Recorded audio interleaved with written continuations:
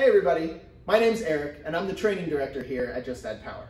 Now, normally we'd be bringing you to our office to learn about all the cool things that we do, but with everything else going on, we thought we'd try to bring some training to you. Today we're going to learn about the warp engine transmitter and how to set it up. Come on!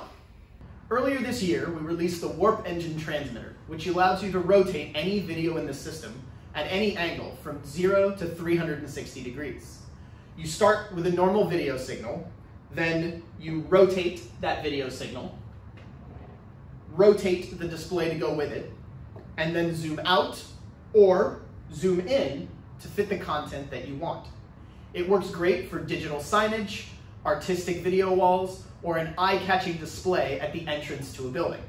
Let's see how to build it. Normal 16:9 content can work fine, but most of the time you're going to be designing custom content. To do that, we need to plan out the angle and positioning of the display. It might be helpful to make a matching template and design the content to fit inside. Once the plan is set, we'll mount the display at the correct angle,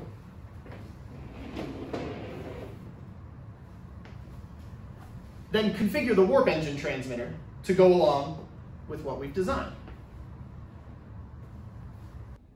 You'll be mounting the warp engine in the rack right next to the network switch and connecting it twice, once for the transmitter and once for the receiver. Connect all your other devices to the switch and configure the system like normal.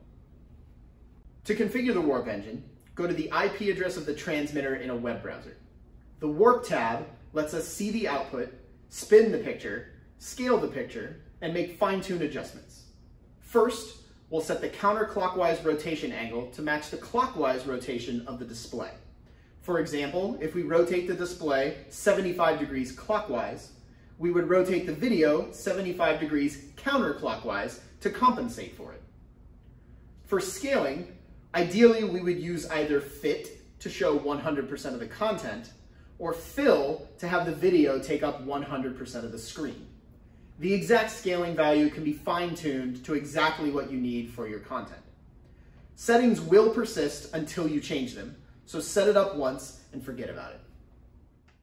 If you decide you want to switch the rotated video source, just switch the receiver inside the warp engine transmitter. The video will switch over instantly and maintain the same scaling and rotation values. You can also expand with multiple displays to build a warp mosaic video wall. This entire wall is built with a single warp engine transmitter. It's done the same way as a single display. You mount the TVs, rotate the content, and zoom the content to fit the size of the wall. You can also switch sources on it, just like with a single display. So now you know how to set up a warp engine transmitter. We're hoping that this video will inspire you to look at AV from a slightly different angle. If you have any additional questions, please feel free to contact support. We're always happy to help, and we'll see you next time.